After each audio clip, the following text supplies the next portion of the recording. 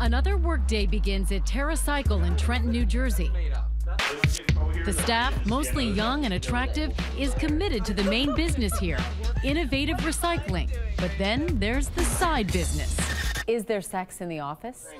Not right now. At TerraCycle, business and pleasure absolutely mixed. Do you see open flirting, like just like on a day-to-day basis? Everyone's friendly. Friendly and over-friendly? You could get a little bit of both. It would be hard to tell where exactly the line is. I mean, I wouldn't care if I, touched, hugged anyone at any time. There's no boundaries, really. Cover me! No boundaries for sure. There's so much inter-office action, this place needs a hookup flow chart. Just recently, someone on the executive team dated someone in the graphics department. Another person dated someone in accounts management. Meantime, another accounts person dated someone in graphics. Yet a third person dated the office manager. Meantime, someone in product design was dating an intern. It's obvious. Sex at work, or the romance at work happens. TerraCycle founder and CEO Tom Zaki has one golden rule on office trysts. You can hook up with each other if you want. Yes, Be respectful of others, but there are no written guidelines. You just can't create policies for these things. When he started TerraCycle out of his dorm room 10 years ago, there were wild parties at the so-called intern house. It led to 2 known pregnancies. Check out the body painting. Today, as the company has matured, things may be somewhat tamer, but legends still abound. It's well known that this conference table has supported a lot more than fourth quarter estimates. Stacey, you were talking earlier about your friend. Someone I know had sex in the office. Someone you know really well. Somebody I know kind of well. What did your friend say it was like? Was there something extra fun about it? It was just kind of an opportunity that arose, and excuse the pun. They being the passionate person that she is. My friend took advantage of it. Is it okay to have sex in the building?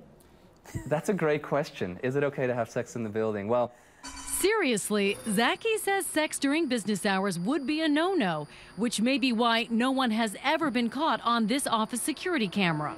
But we found countless examples online of offices where couples supposedly were. Security cam sex, people on the move, on the job. You really want this position, don't you? Sex at work is such a fantasy, there are plenty of porn sites devoted to it. But workplace romance need not be sordid. It can be sweet.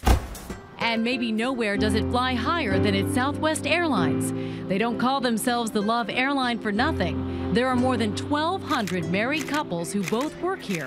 Their pictures hang proudly in the company's Dallas headquarters. We are a love couple. One is Colleen and Kevin Russell. She's in finance, he's in cargo. Together, they're in love. I did something I've never done before. I asked him out over an email. And I sat at my desk holding my hand over the mouse, just thinking, can I do this? Can I do this? Is this okay? It was more than okay. 8 months later, they were married. Southwest is totally supportive of the love couples as long as the pair work in different departments and neither manages the other. Thankfully, we're at a company where it is okay to fall in love with who you fall in love with. But whether it's for a long time or just a good time, there are rules for office romance. If your career is important to you at that organization, then you have to think about how that might be impacted. Caitlin Friedman has written several guidebooks for women in the workplace. Her top 3 do's and don'ts. Number 1, do take it seriously. Workplace romance can have consequences for your reputation. It makes people uncomfortable. Even if they say they're okay with it, they're not. So number 2, don't have public displays of affection. Trust me, nobody wants to see it. Friedman says keeping the relationship quiet just makes you more professional, which leads to number 3, don't travel for business together. It can lead to troubling questions. Was this really business? Was this pleasure? You just don't want to go there.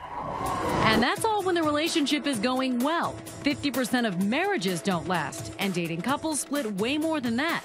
And if life in Cubeland sitting beside a bitter ex isn't bad enough, that's nothing compared to a sexual harassment suit.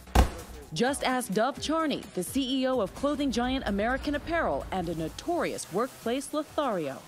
You've had relations with some of the people who work for you. Look, Isn't that inappropriate? Well, 57% of Americans meet their spouse at work, and it's perfectly normal and natural that love can take place within the context of the workplace. Charney sounds a bit like an older version of TerraCycle's Tom Zaki. The difference is he's rich enough for people to try to sue his pants off. This past spring, Charney was interviewed on Nightline after one of several lawsuits against him was settled out of court. Other cases are pending, though no allegations have been proven in court. All of those accusations are baseless and meritless. And what has happened, you know, high-profile people such as myself are often in the firing line of that kind of stuff. There are 14,000 sex harassment suits filed annually in the U.S. And in fact, back at TerraCycle, Tom Zaki says he's already been named in one of them.